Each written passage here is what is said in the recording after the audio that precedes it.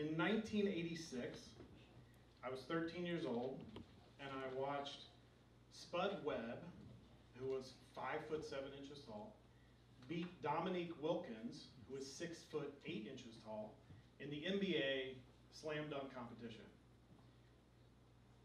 To say that Spud Webb defied the law of gravity would be a bit of an understatement. Guy's 5'7", he's 2 inches shorter than me.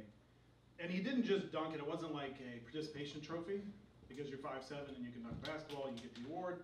He did all sorts of amazing things. He dunked both hands behind his head, he dunked with one hand, he bounced the ball down and off the glass, caught it in one hand and dunked it. It was really extraordinary. And at the end of the slam dunk competition, the announcer says, "This is clearly inspiration to all the little men around the world who play the game of basketball." I took him very literally and said this, he was talking to me. I'm 13, I'm 5'6", Spud Webb's 5'7", I figure Spud can do it, I can do it.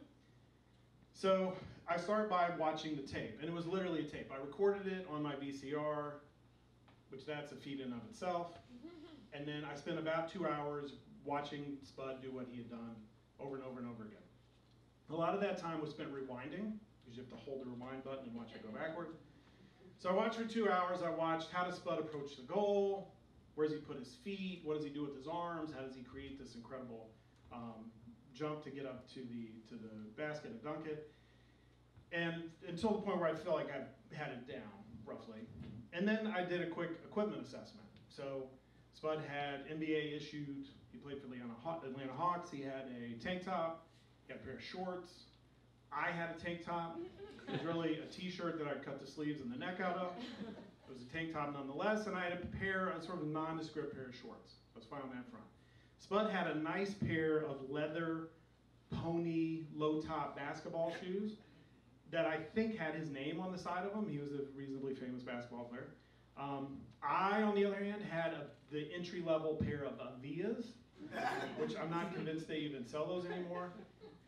Not 100% leather, I'm not sure how little leather was in them, but it was not 100%. But it was a basketball shoe, and I felt like, you know, Spud's got his shoes, I have my shoes, that shouldn't hold me up. The piece of the assessment I did not do was to look at my physique. And I use that word very loosely here, because at 13, I was 5'6", I weighed about 160 pounds, and it had only been about a year since I had stopped shopping in the husky jean section of the department store. So while Spud had a 42-inch vertical jump, which is about up to here, man could jump up onto your kitchen counter, for example. My vertical jump was probably 15, 16 inches. I might get up into the bottom drawer of your dresser in a windless, frictionless environment. So I get my gear together.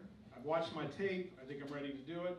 And again, it would never occur to me that even though I tried to touch the net 2 days before that and couldn't, that nothing had changed. What I felt like was, it's not that I couldn't dunk a basketball at 5'6", it was that no one ever showed me how.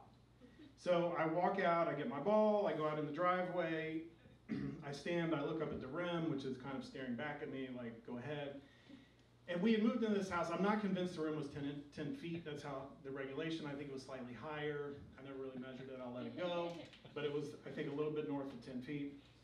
I line up. I take my ball. I approach the basket. I put my feet together just like Spud did. Pull my arms back. And again, I'm not going for like a 360. I'm not going behind my head. Just straight dunk. Just very simple, straightforward. And at the last moment, I jump. And needless to say, when I look back on that time, and my attempting to defy the law of gravity as I had seen Spud Webb do, I realized that Spud didn't necessarily defy the law of gravity. What Spud did for me anyway was really expanded the universe, and expanded for me as a 13-year-old at 5'6" and 160 pounds, what was possible. And there was a brief moment there, a couple hours, where I really felt like truly anything was possible. And that I will always be thankful for having that moment. Thank you.